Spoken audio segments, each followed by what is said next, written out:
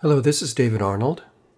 I'm at Lacock Abbey in Wiltshire, England, the large ancestral home of William Henry Fox Talbot, which he filled with books, sculptures, and art, and renovated by adding 3 large oriel windows in a long, dark hallway.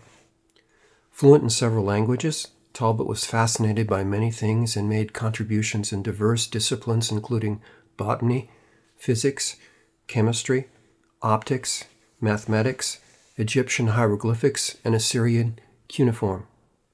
Talbot was especially fascinated by sunlight and the fundamental questions of light's existence.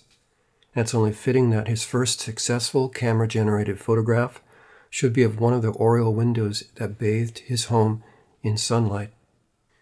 Talbot began experimenting with photochemical materials beginning in 1834 and perhaps earlier. As a botanist, Talbot felt that photography offered convenient methods for generating accurate records of botanical specimens. By 1835, he made his first written description of paper sensitized with silver salts.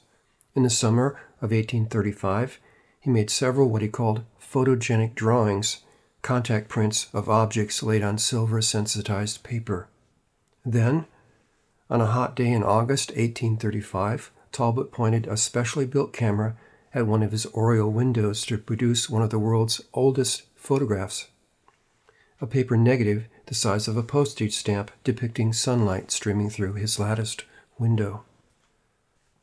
Talbot's photographic experiments in the summer of 1835 led to the discovery that negative images could be pressed face down, emulsion side to emulsion side against a second sensitized sheet of paper, and that by shining light through the back of the negative, a positive image is created. This discovery is the beginnings of the negative-positive system of modern photography and would become one of the most far-reaching inventions of the modern era. Thank you.